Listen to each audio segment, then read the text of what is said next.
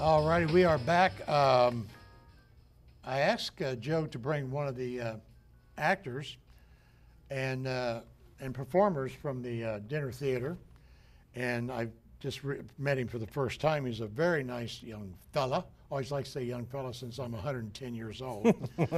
So we're going to hear about his life and his career in dinner theaters and other things he probably has done.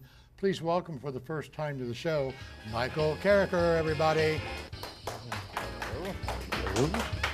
Hello, Joe. Hey, Michael, how you doing? Hello, Mr. Dennis.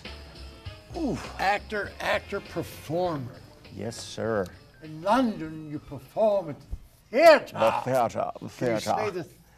Oh, what have they done to the And theatre? at 4 o'clock, we just might have a bloody pot of tea, right? A whole pot of tea, actually. Oh, Not a tea, getting I'll tell married you. in the morning. You sing that song? I Ding don't. dong. I, Oh, you've never done that part? I have not. Not yet. I was telling you guys, that's the only part I think I would like to do, is the daddy in, I couldn't think of the name of the play, Liza Doolittle, Yes, My Fair Lady. My Fair Lady. Yes. Now, one's a play, one's a musical. Isn't there two different names?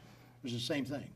Like Mame and Auntie Mame's a play and a musical. Correct. Yeah, some of the older classics, you know, they've been turned into musicals, but I'm not sure about that one. I saw Angela Lansbury do Auntie Mame Really? at the Dorothy Chandler Pavilion. Oh my God.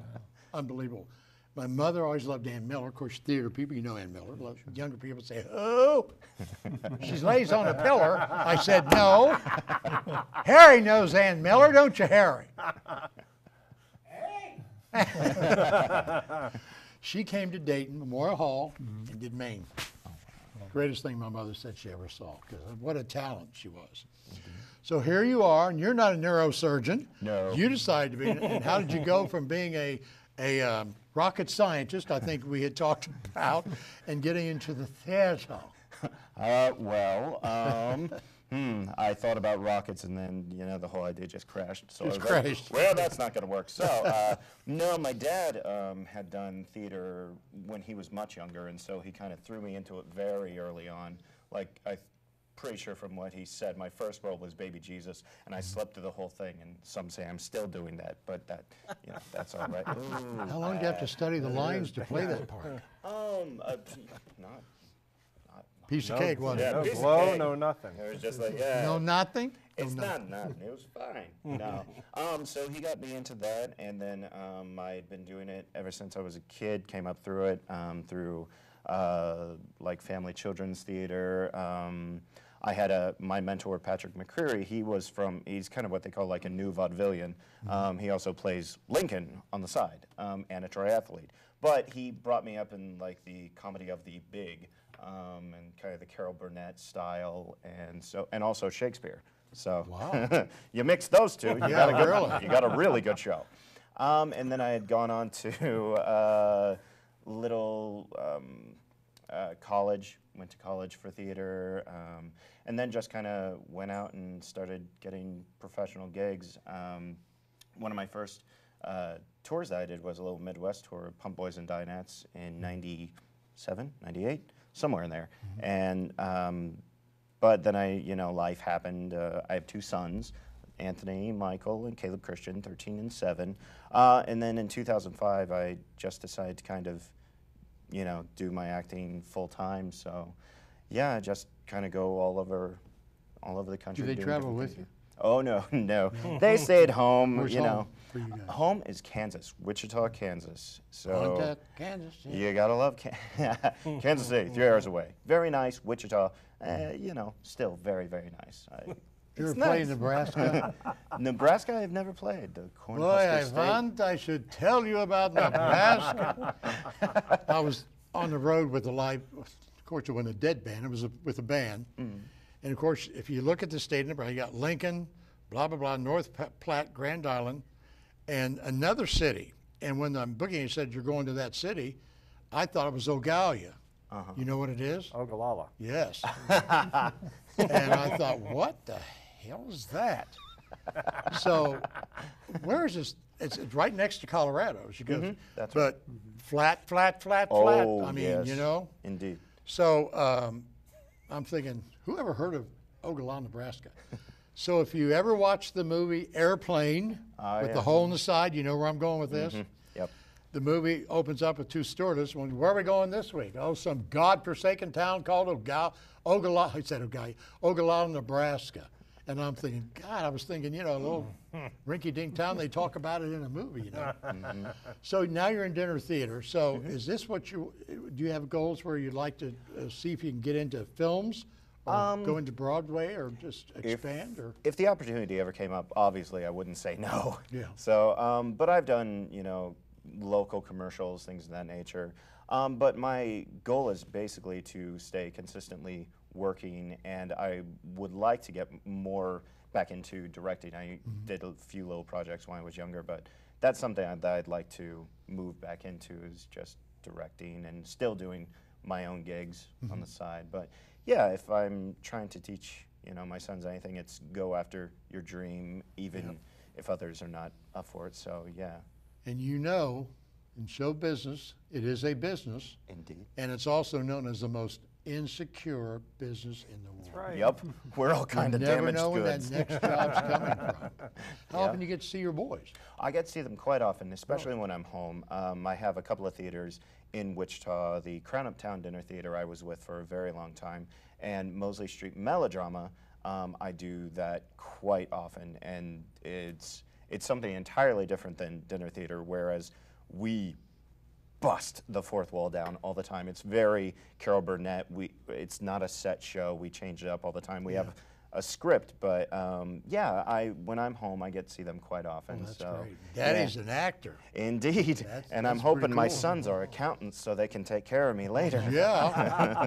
If it doesn't quite work out, you know. That type of Exactly. thing. Yeah. Yeah. So it's very nice. And I try to, if I can, to whenever I go out, I try and go for about 2 months or so, and then come home for an extended period of time, and then go back out for a couple of months. So that way I'm not gone too terribly often. So. Has television drama not in your cup of tea right now, or you just rather stay in dinner theater? I would love to, but with my life circumstance, it's very hard to make it in that industry if I'm not in, say, LA or And you have to somewhere of that live nature. there and stay there. Yeah, yeah. I have friends Wanna who move do the it, who kids. do very, very well, but it's just, with my circumstance, it's just I'd rather stay at home and stuff like that. So, but for others, it's wonderful. It's a grueling Oh, I know. beast. I've mean, heard it is. stories, you know. Yeah. Well, Joe has a philosophy that I am reminding him of. Joe is like, I have some timers. Joe is like, quick, what is it? No. Joe is like Hallmark cards. He cared enough to bring the very best that he has as an actor. And he brought you. Wow. How's that? Boy, that's pretty good, wasn't it? It- You can use that later if yes. you want to, Joe. That's very nice. Well, we've had Michael on our stage, I think, 4 times Yeah. in the last 2.5 years, I think. Yeah, somewhere in there. Yeah, it's wonderful. Like La Comedia they're very, very, very good and smart at what they do, and I love performing with them. They're wonderful people, and the people that they bring in are very, very good. And I hear you become like family. Absolutely. You know, that's Yep. important. That's, And that's very important. very true. When your family's in Kansas and you're here, you got to have some type of foundation. And I think you found it with this theater. In our history of our theater, we've had numerous performers that have went on and done many Broadway shows, and actually John Goodman, he got his start on the La Comedia stage. Wow. That's Oh, I right. bet. Yeah. We had a theater here. Do you remember the Mayfair? Am I too old to? You're not as old as I am. You remember the Mayfair? Have you ever heard of it? I do not remember. Well, Dayton tore it down.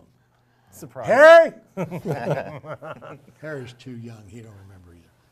We had a theater that started, guys that started was Melton Berle, Wow. Red Skeleton. You name the big names, and they played on that theater. And the city tore it down. Yeah. I just couldn't believe it. It turned into a comedy burlesque house, and I think the last week I heard it was open, I probably wasn't even old enough to go in there, but I did go in. And The guy was standing there doing his shtick, and the girl says, "I don't want to go there." Well, I didn't, doing their little shtick. It's like in Gypsy. Why did you tell Mildred that I'm going to do lines? I don't do lines. I love that show. It was just on the other day. Yes, it's so good. Miss Ripper. You have to have a gimmick and all that stuff. Love that stuff. But they tore it down.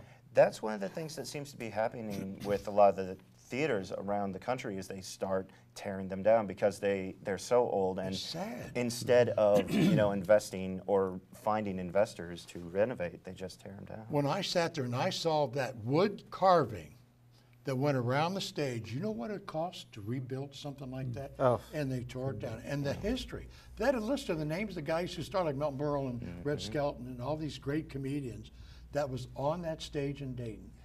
Gone. And it's really so sad. Yeah, and that's something that I have a little project I've been working on back home, just going around 2 different theaters and kind of like on the History Channel they have going underground to these different places, but of kind of showing different theaters around the country and preserving them while they're still standing, just to kind of, and if people, we're going to try and find places that people can donate to possibly save these wonderful, beautiful theater houses. So. Michael, you should have seen our RKO theaters in Dayton at one time. Oh, yeah? People would come from New York and say they've never seen such beautiful theaters. Oh, wow. The RKOs were the state, RKO Keys. Well, let's wait for your time. Yeah, right. See, when you're an old guy, I can't remember who's going to be doing what. Thanks for coming, Michael. Thank you, sir.